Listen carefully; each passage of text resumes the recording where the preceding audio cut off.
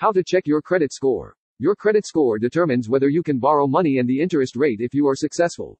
Increasingly, landlords and employers are looking at credit reports also. To check your score, visit a website that offers credit scores for free.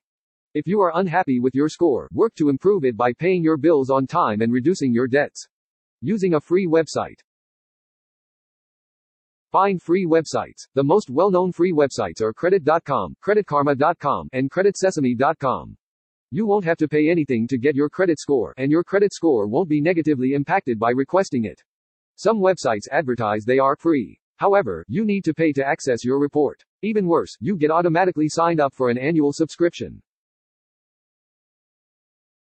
Sign up. At creditsesame.com, for example, you need to provide your email and create a password.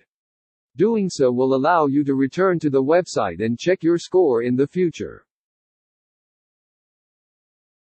Provide personal information. Each website will request slightly different information, but most will require the following: first and last name, mailing address, date of birth, last 4 digits of your social security number.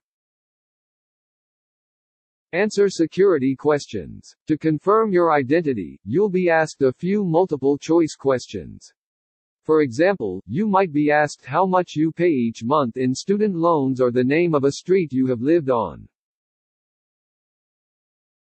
Receive your score. Your score will be 3 digits, from 300 to 850.